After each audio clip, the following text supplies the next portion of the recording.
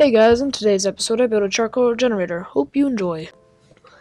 Hey guys, welcome back. This is Skinner K, and I'm back from my long 1 month absence to bring you the charcoal generator, as you've already seen.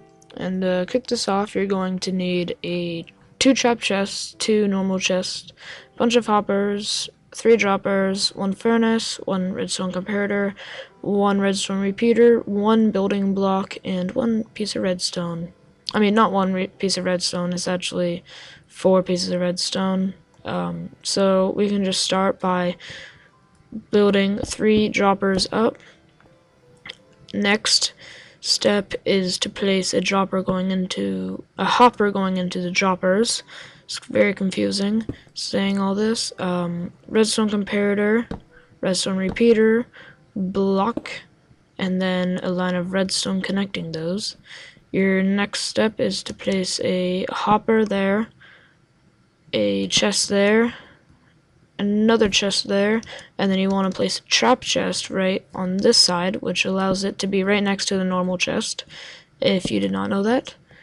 To do that, so here you are done most of it. You just have to do one final step, well, 2 more, and you just place a line of hoppers going down from the chest and then going into the furnace. This is for the charcoal and this is for the wood here.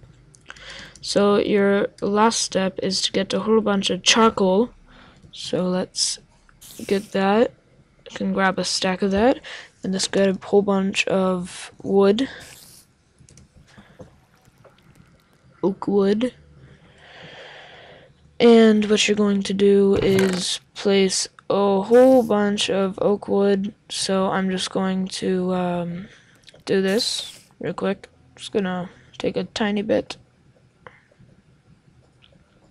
Alright, I'm just gonna do 2 stacks just to keep it quick. Alright, so there we go. We have 2 stacks. That should start flowing into here. As you can see, it is. And then in this chest, you're going to want to do charcoal. And just do like 2 stacks. You don't have to do that much. You actually only have to do 1 stack, but then you're gonna have to want to do a ton of wood in there. And this will get a little bit of time to get started because charcoal flows through all these hoppers, which takes up a lot of charcoal, and then it flows into here, and it uses charcoal to cook, but every 1 charcoal used, it makes 8 charcoal, so it's pretty efficient. Creeper, get out of my wheat thingy.